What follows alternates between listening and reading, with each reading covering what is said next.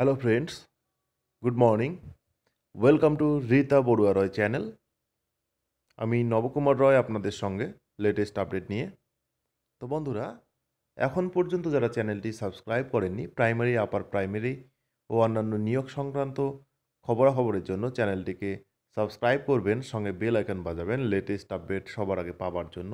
আর বন্ধুরা, ভিডিওটিকে একটি লাইক করবেন, কারণ আপনার একটি লাইক আমাকে আরও নতুন নতুন ভিডিও তৈরি করতে উৎসাহিত করবে। শুরু থেকে শেষ পর্যন্ত আপনি অবশ্যই ভিডিওটি দেখবেন। তো চলুন বন্ধুরা, জানা যাক পিএসসি নিয়ে কি বড় খবর রয়েছে। বন্ধুরা, অনলাইন সংবাদপত্রিকায় খবর অনুযায়ী নিয়োগে স্বচ্ছতা আনতে বড় ঘোষণা পিএসসির। আসছে সুখবর, ফের নিয়োগ কেলেঙ্কারিতে নাম জড়ালো পিএসসির। ফল প্রকাশিত হলেও কাট অফ মার্কস নিয়ে চাকরি প্রার্থীদের মধ্যে তীব্র ক্ষোভ তৈরি হয়েছে।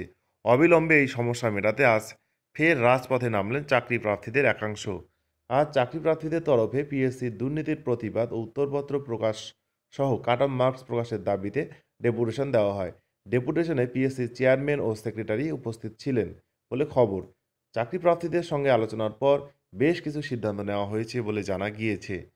দপ্তরের তরফে জানানো হয়েছে, তারা 2019 সালের WBCS এক্স প্রিলিমিনারি পরীক্ষায় কাট অফ থেকে বেশি নম্বর পেয়েছেন বলে মনে করছেন, অথচ মেন পরীক্ষায় ডাক পাননি। তারা আগামী 31শে মের মধ্যে পিএসসির দপ্তরে ব্যক্তিগতভাবে আবেদন করতে পারবেন।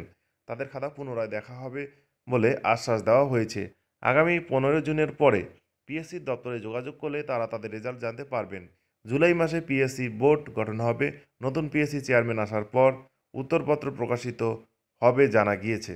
দমকল ও খাদ্য দপ্তরের পরীক্ষায় যেসব সেন্টারে অনিয়ম হয়েছে, সেই সব সেন্টার ও অভিযুক্ত পরীক্ষার্থীদের ব্ল্যাকলিস্টেড করা হয়েছে। 2017 সালে WBCS এক্স পরীক্ষায় দুর্নীতি সংক্রান্ত বিষয়ে থানায় এফআইআর করা হয়েছে। তদন্ত কমিটি গঠিত হয়েছে।